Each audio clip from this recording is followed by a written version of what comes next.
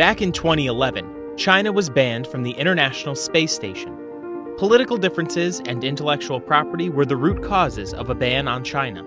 And now, China is building its own space station to have their say in the space race. No one could have thought that China can build its own space station by 2022. Hello, and welcome to Stuffbox Tech. In this video, we will take a close look on how and why China is building their new TIANGONG space station. So, let's talk about the name of the space station. TIANGONG means Heavenly Palace. A nice name, isn't it? I always wonder how it looks like to be in space. Is it really like heaven? Enough about the nomenclature. Let's talk about the space station. After being kicked out of the ISS based on political differences, the rising Asian superpower believes in their scientists and launched their own space station. It is believed that the TIANGONG space station, once completed, can be roughly 1/5 of the ISS. Also, it will be bigger than the Russian space station, Mir. The core module, named Tianhe, Harmony of the Heaven, was launched on April 29, 2021. The core capsule is about the size of a bus, and it contains a life support and control system. It is worth mentioning that the capsule is the biggest and heftiest spacecraft China has ever built. It contains the life support for 3 taikonauts, astronauts in Chinese. Tianhe was launched on April 29, 2021, from Hainan Island. It launches along Mark 5B rockets. These rockets include 1 core stage and 4 boosters, each of which is approximately 28 meters tall and more than 3 meters broad, the height of a 9-story building.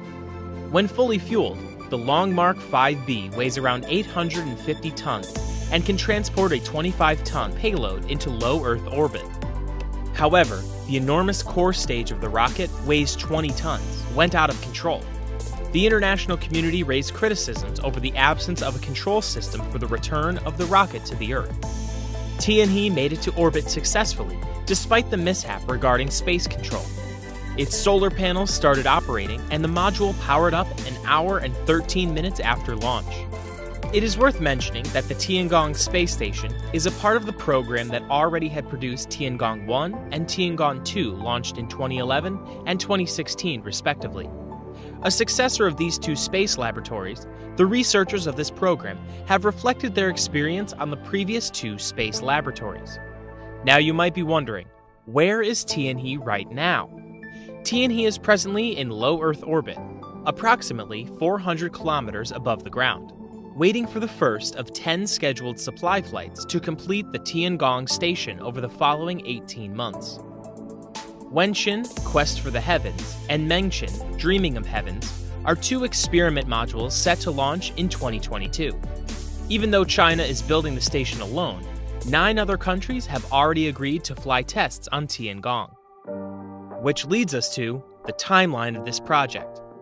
So here's the complete timeline of this space station. September 29, 2011. TIANGONG 1 was launched to perform operations like carrying out the docking and experiments in orbit. However, not long after, the space station has created its operations and entered the Earth orbit in April 2018. November 1, 2011. The spacecraft named Shenzhou 8 was launched. Divine Vessel, or the Shenzhou, was modeled like the Soyuz spacecraft designed and functioned by the Soviet Union in the 1960s. June 16, 2012.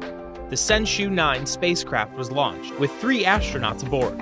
It docked with TIANGONG 1 2 days later, where the 3 astronauts lived and worked for about 2 weeks, marking a significant achievement in gaining technological and logistical abilities and experience in operating a space station. June 11, 2013.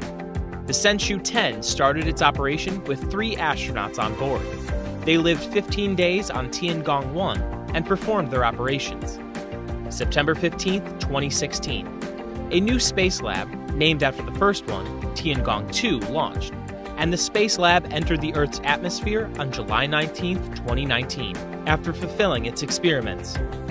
October 17, 2016.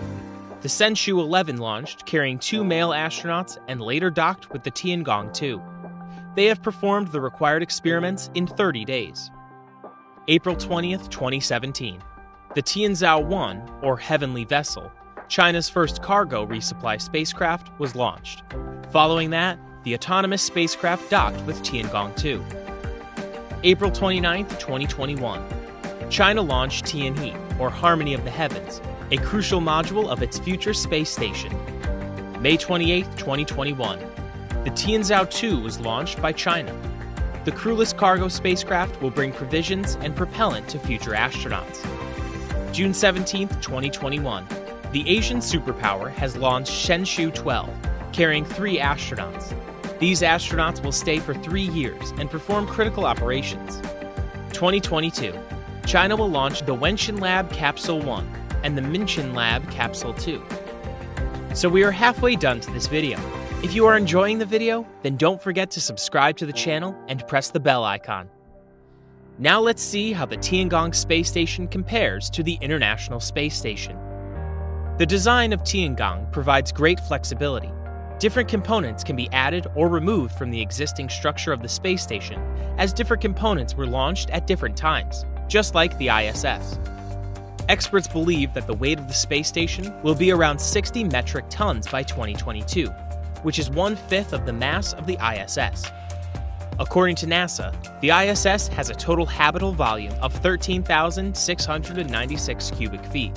On the contrary, the China Academy of Space Technology claims the total habitable volume of the Tiangong will be 3,884 cubic feet. According to NASA, more than 30 missions are required to assemble the construction of ISS, while for Tiangong, a dozen missions will be needed. The major difference is the construction time span, as ISS took more than 10 years to complete and performed operations, while the Chinese government is looking to build it within 2 years. As per Reuters, the Tiangong space system will be fully functional by 2022. Tiangong will orbit the Earth at the height of 211 to 280 miles above the surface, which is similar to the ISS's normal altitude of 250 miles. The Chinese space station is intended to be utilized for a period of 10 years. However, the mission may be extended.